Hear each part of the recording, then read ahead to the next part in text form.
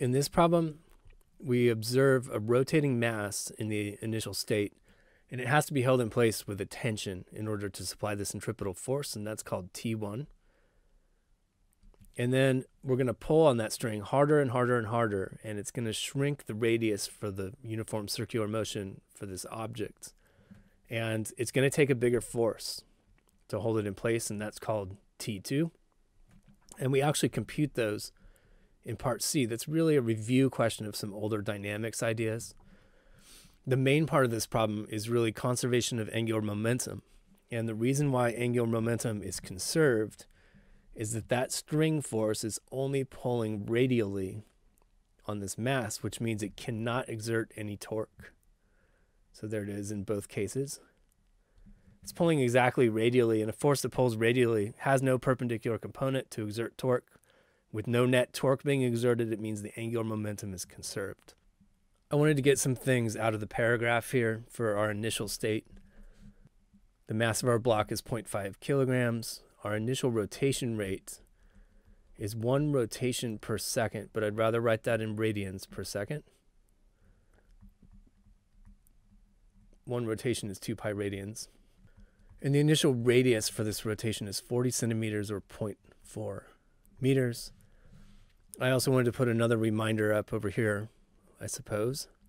The moment of inertia of a point mass is just going to be mr squared. So let's get started on part A.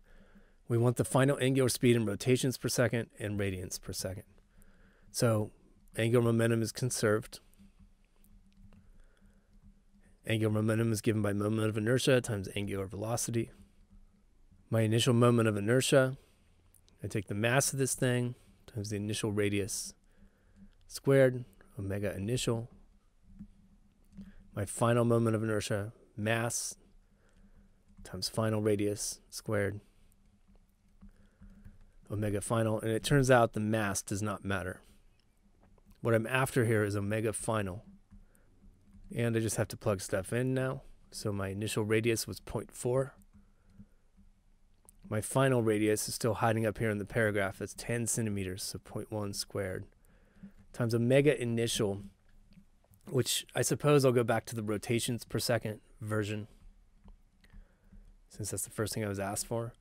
And notice that it's okay to work in these non-standard units. My omega final is just going to pop out in rotations per second. So when I crunch the numbers, I get 16 rotations per second. If I multiply by 2 pi, I get radians per second.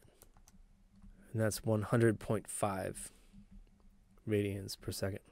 In part B, we're asked to compute the work done by tension, and my intent here is to use sort of a clever energy approach to it.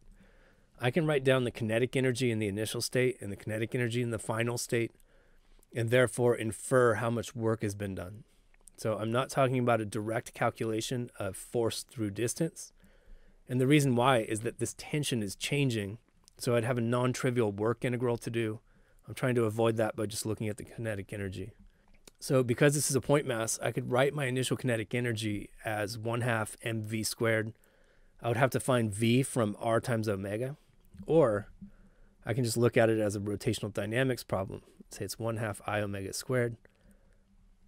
And I'll point out real quick that I get exactly the same expression. So I is going to be m r initial squared, and then omega initial squared. Notice what I'm looking at right here is r times omega squared. Well, that's just v squared, so it really is the same thing as 1/2 mv squared.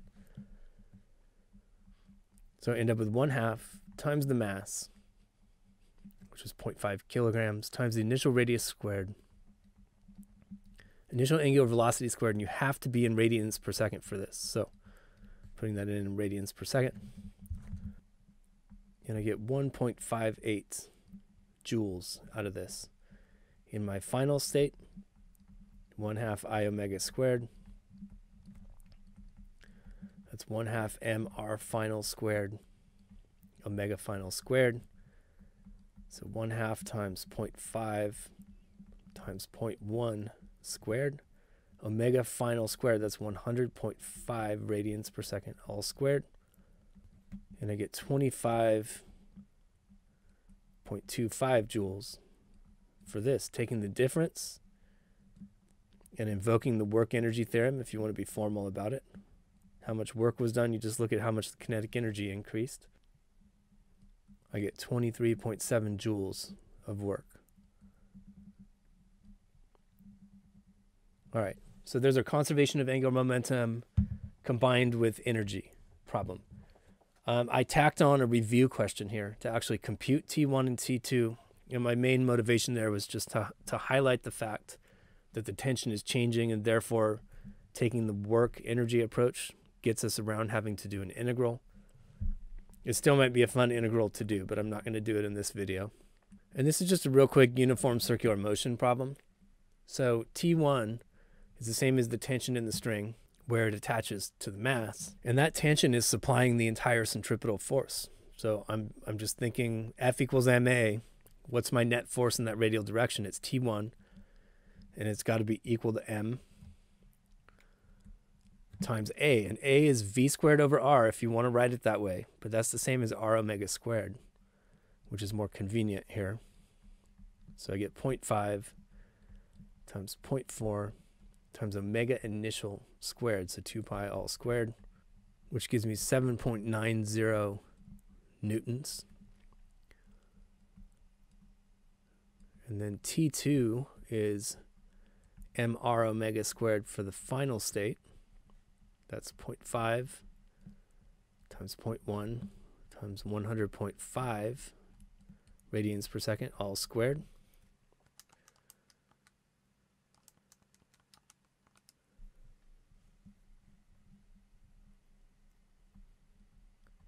And that gives me 505 newtons.